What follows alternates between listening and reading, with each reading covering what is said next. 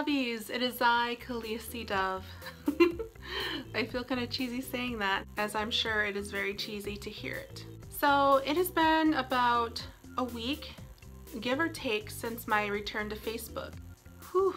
And things have been interesting. So in my last video I talked about the reasons why I left Facebook, and I'm not really sure if I explained the reason why I returned.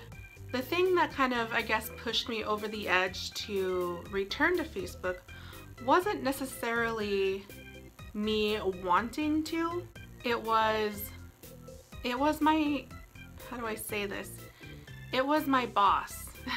What my boss wanted was for me to have a Facebook, a working Facebook. If it weren't for this little thing, I probably wouldn't be on Facebook, honestly. I mean, like I said in my last video, I really didn't miss it. The very first day I was actually able to give my undivided attention and scroll and click and like, I saw drama and I was like, really?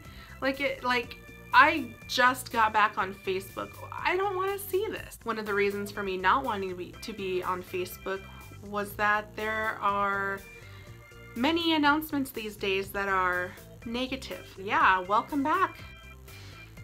I don't know, I've gone through this whole thing in my life where it's like, you know, honestly, I have no time for negativity, and I don't need it. The good thing is that despite the drama, generally it has been a good thing. I have been able to reconnect with others. Apparently people missed me.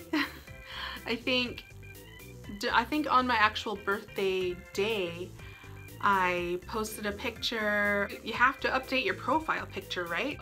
I got so many responses, so many likes and comments and happy birthdays and OMG, you're back and welcome back, and yeah, you know, I mean, it felt pretty good being able to hear from people that you haven't heard from a long time, and kind of like, I guess you can kind of say it was like a reunion.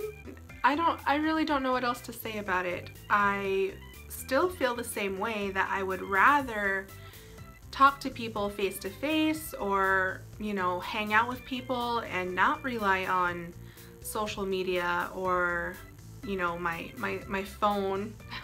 Again, I say this super hypocritically because what am I doing? I'm talking to my phone, YouTube, but I love you, my followers, my lovies.